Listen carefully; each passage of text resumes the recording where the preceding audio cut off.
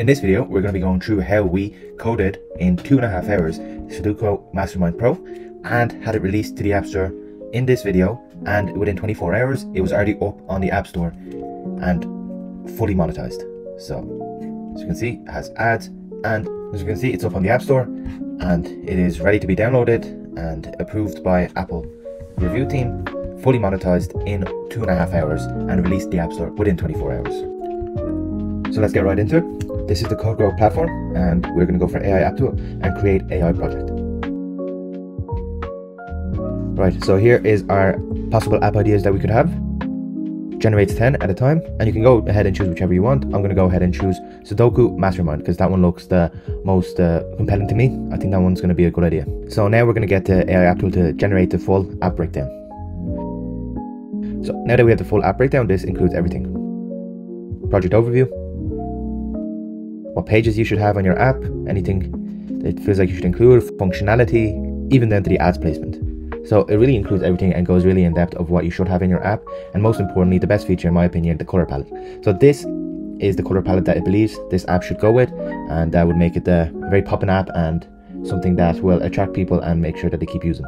So here's we have the App Store title and App Store description, and stay tuned, I will show you later on how to get the App Store subheading and your keywords from this app. So here's our full logo idea as well. So this is something that is recommended by the app.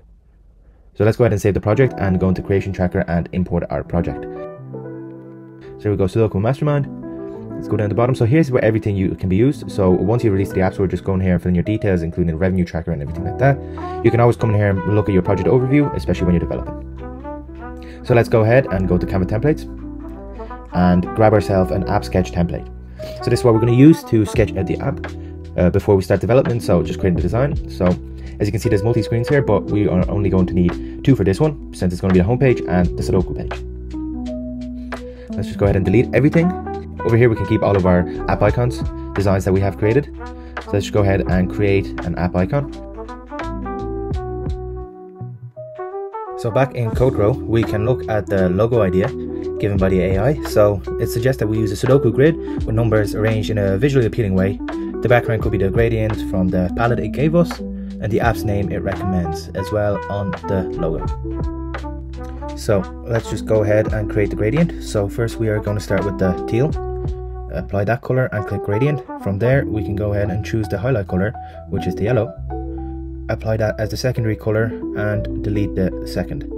So now we have a gradient. Let's just figure out which way we want it. So I actually preferred the first gradient, so let's just flip it around so it's the proper way. Now let's go find ourselves a Sudoku grid, one that fits and looks good, and take it from there, put it all together and have ourselves a nice looking logo. Now it's time to design the homepage. So let's start with the top bar. Here is where we're going to display the name of the app. So for this, we're also going to use the gray color recommended in the palette. Let's just add a header to it. Change that to the AI recommended name. And now let's just add the text color the AI also recommended in the palette. Now we're just getting ready to clean it up a little bit. We don't need any of these items, so let's just get rid of them and add our own buttons that we want. So from here, we're going to want to figure out how our app should look based off the AI's recommendations. So I'm going to go ahead and design the homepage the way I believe it should look. So we're going to try and get a button here and set it to the palette color. We're going to have 3 of these, one for each level of the game. So we're going to have easy, medium, and then hard.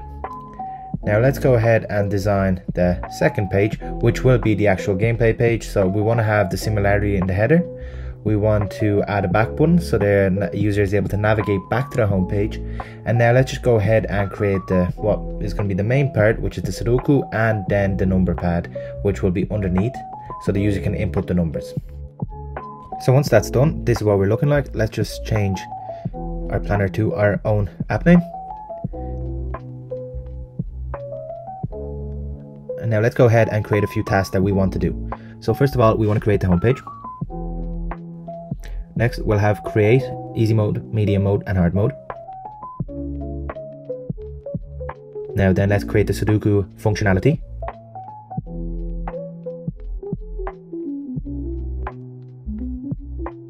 and then create the icon sizes, and then create App Store screenshots, and then we should be ready to release to the App Store. Now moving over to VS Code, we're using the full app template that we got from the CodeGrow platform. So let's just go ahead and start creating all the files that we're going to need. So we're going to need a file for each of the sections, so easy, medium, and hard. And we also have our homepage, which is main.dart.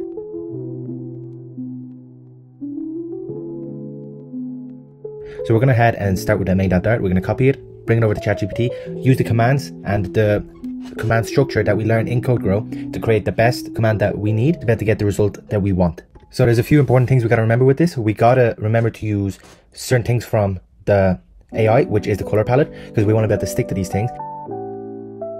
And we also want to specify everything very specifically, just so we can get exactly what we want the first time, and just so the AI understands what we're actually after, what we're looking for, and what the outcome should be. Now, once the AI finishes generating what we need, we can go back to the IDE and start testing out the code. So I've pasted in the code that was given to us with the commands that we gave it, and this is what our first version is. So it's exactly like the design we wanted, not on the Sudoku page, but on the home page. There's a few things that we need to tweak. So let's just go back and edit the file a little bit. So we want to have our easy page, our medium page, and our hard page. They're all going to be the same, but we're just going to have to configure them a little bit differently. So let's just go through them, finish all those pages, and then import them into our main.dart so it's accessible from the home page so the buttons can navigate to it. Now let's start adding the functionality to our app. So first things first, we want the buttons to be clickable. So when the user clicks on a certain field and then clicks the certain button, that field gets populated with the number that they have selected. So now we have our code generated by the AI. Let's just go ahead and test it out. So now we have our easy mode here. So every time we open up the app, of course, let's just test it. Yep, we get a different combination each time. So that functionality works. Let's just go ahead now and click on an item, and once we click the button, the number gets generated in there. So if we do random, and if it's wrong, it'll be red. If it's correct, it will be the teal color that we need it to be. The next problem I can see here is the grids. The grids aren't properly visible, so you can't really tell which the 3x3 is. So let's just go ahead and identify which section of the code that is and add in a proper outline grid, so we can have a black outline where each of the 3x3 is, so the game can be played properly. And as we can see, that looks so much better. It's so much more visible, and the game is more enjoyable now. The last design feature that we need to just change here is the buttons. The buttons need to be brought a little bit up, so we are able to put an ad underneath, like a banner ad, and that looks a lot better. It's higher up, it's better for usability, and it gives us more space for the ad. The last flaw is the background behind the button, so let's just make that transparent, so it is hidden and it blends in perfectly with the background. That's a lot better. Now let's go ahead and just transfer all these changes to medium and hard sections of the app.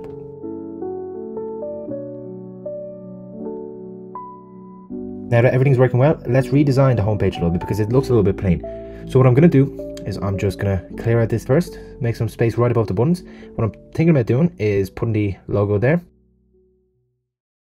That looks pretty good. It fills it out a little bit more, adds a little bit more branding. So let's just go ahead with that. I'm also going to go ahead and create the logo in full size, so we can then download that too and have that ready for the app, so we can generate the app icons and upload them to Xcode.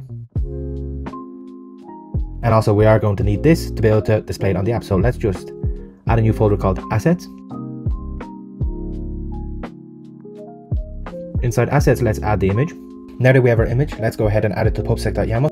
So here we're going to have to declare the assets folder and inside of it the image, so we can call it from the main.dart. Let's grab our main.dart code and get the AI to generate the code that we need. Now that we have that, let's go ahead and paste it in and hit save. That looks a lot better, a lot cleaner.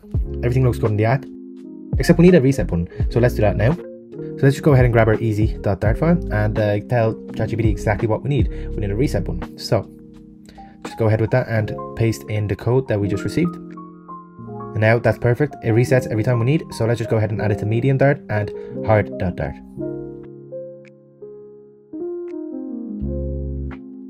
Now it's time for Google mobile ads. So first of all, this is the samples that come with CodeGrow. So let's just grab the dependency and go to pubsec.yaml and add in our Google AdMob dependency. Right, so once that is in, pub.get will go ahead and get that for us once we save the file. So let's just keep going back to the app, double checking that we haven't messed anything up. So second step is let's go ahead and grab our CodeGrow overview, let's check what the recommended ad placement is. I'm going to go ahead and go with banner ads because that's what we planned for. So underneath the buttons here, that's where we're going to put the banner ads. First of all, we need to go and get our info.plist add addition. So let's open up the iOS folder, runner, info.plist, and then paste it in. Let's go over to Google AdMob and set up a new ad. So you're going to hit iOS, no, because it's not on the App Store yet. We're going to have to go back after the release and get them to review that it is on the App Store. So let's just grab our App Store name and hit add app. So once we're in app overview, we're going to click add ad unit. We're going to click banner ad. Let's just enter banner Sudoku ad. Hit create ad unit. Now we're going to get our ID, app ID, and our ad unit ID. So let's just take the ad ID. This is what we're going to put into the info.plist. Let's just restart the app just to double check that everything's all good. So if we go to add sample.txt, we are able to get everything we need. So let's just go ahead and start with importing in our Google mobile ads first.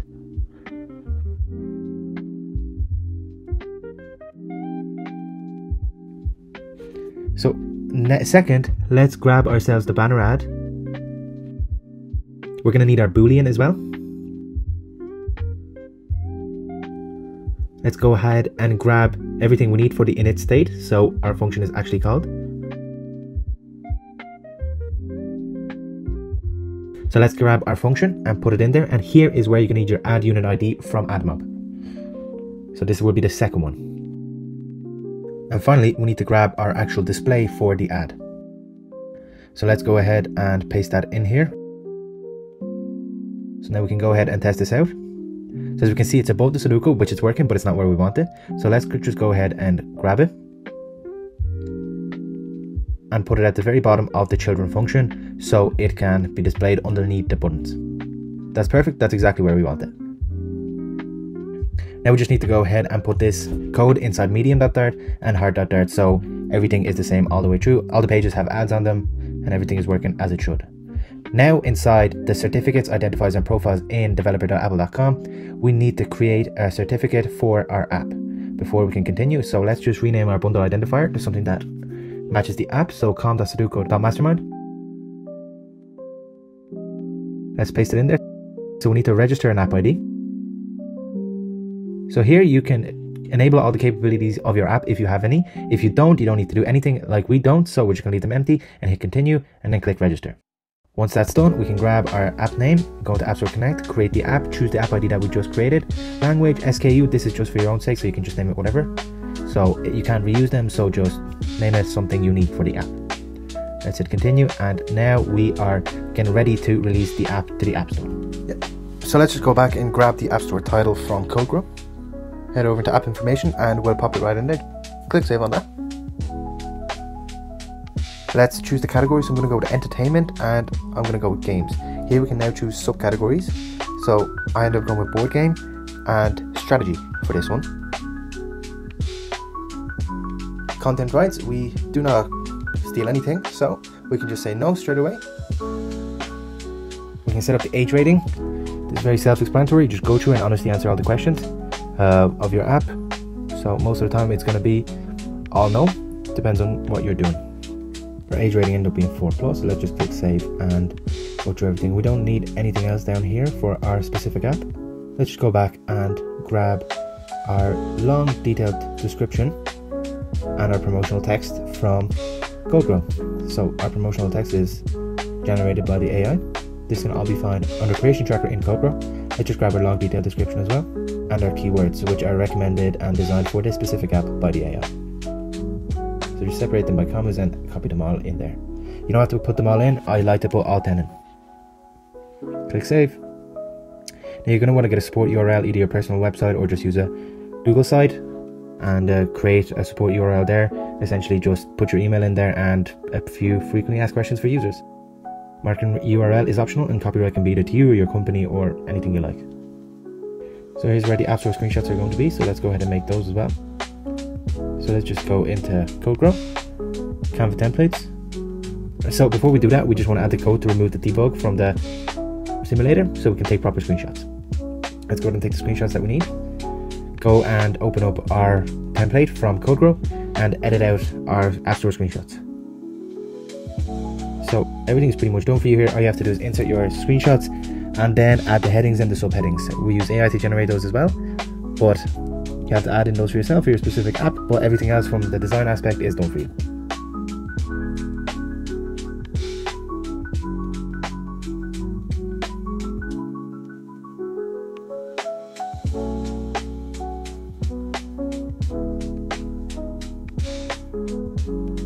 So now let's just go ahead and get all of our headings and subheadings from ChatGPT that we have generated.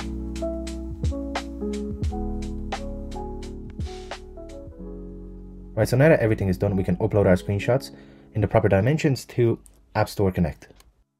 Right, so once all that's done, we can go ahead and download our logo. So we can go into App Store Icon Generator in CodeGrow and download all of the right sizes. And then from here, we go back to Xcode, Assets, App Icons, get rid of all the pre-populated app icons. So here's all of our new ones that we just generated.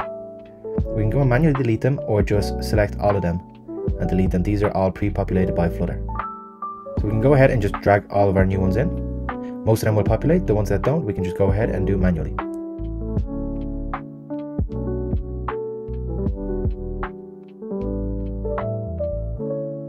So there's a few issues. We can go ahead and just fix them up. Once that's fixed, we can go into launch image and put in our launch images, which I'm just using the biggest app icon that we have. And now in the launch screen, we can see that it has already been populated. Here we can go ahead and change anything we want. If you want to customize it more, if you want to change the look of it, the background color, anything like that. As you can see, it just makes it the biggest size and centers it perfectly by default. Let's just go ahead and archive it. This will take a couple of minutes, and once it's done archiving, you'll see a big pop-up. Once it's gone through the validating stage, we can go ahead and click Distribute App and Test Flight. And then this will upload it to App Store Connect for us to be able to connect our app application. So once it's done, this will take a couple of minutes before it's available on App Store Connect. As you can see, there's nothing here yet in the build, so let's just go ahead and configure everything else. So in pricing and availability, let's just do pricing. We are going to do free, so we can just select 0, and this will automatically do 0 for every region.